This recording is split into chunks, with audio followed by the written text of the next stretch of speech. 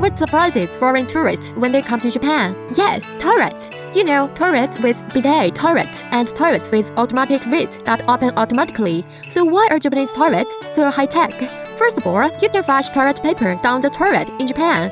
This is because the water pressure is strong. Also, the pipes are thicker, so they are less likely to clog. Another important point is that Japanese-style toilets were originally widespread. Over the years, toilets have been westernized, and a big reason is that Japan is prone to earthquakes. In the event of a large-scale earthquake, we are forced to evacuate. For example, local people evacuate to school.